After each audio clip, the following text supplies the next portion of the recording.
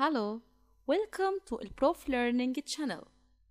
In this video, we will explain how to draw 3-dimension shapes, which are named as solids. Let's start with the first solid, which is the cube. To draw the cube, there is more than one way, but the simplest way is the following. First, start by drawing a square like this. After that, and from the middle of our square, we start drawing another square, which is identical to the first one, as follows. And then, we connect all two corresponding vertices of the two squares as follows. Finally, we draw the cube, and we find that it has each two opposite faces are congruent. Now, let's draw our second solid, which is a cuboid. Drawing a cuboid is not much different from a cube. First, we start by drawing a rectangle like this. Then, and from the middle of our rectangle, we will draw another rectangle, which is identical to the first one. Now, we connect all two corresponding vertices of the two rectangles together as follows.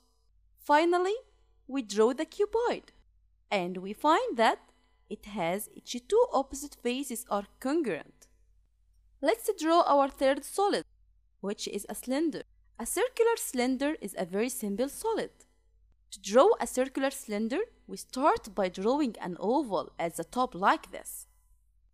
After that, we draw another oval, but in the bottom and in symmetry as follows. The second oval is identical to the first one. Then, we start to connect the two ovals by using straight lines. The first straight line from the right ends of them, and the second straight line from the left ends of them, as follows. Now, we draw a cylinder, and we find that a circular cylinder is a solid which consists of two circular bases. Now, we go to our fourth solid, which is a cone. Let's see how to draw the cone. To draw the cone, we need to draw an oval at the bottom like this.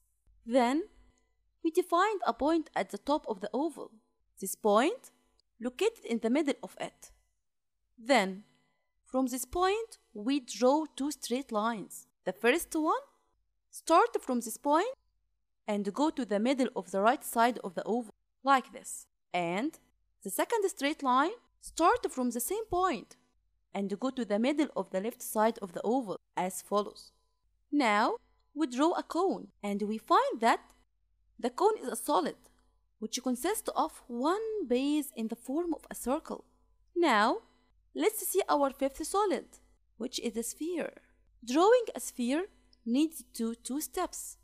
First step, start by drawing a circle by using compasses like this. And second step is drawing an oval shape in the middle inside the circle, as follows. And finally, we draw the sphere.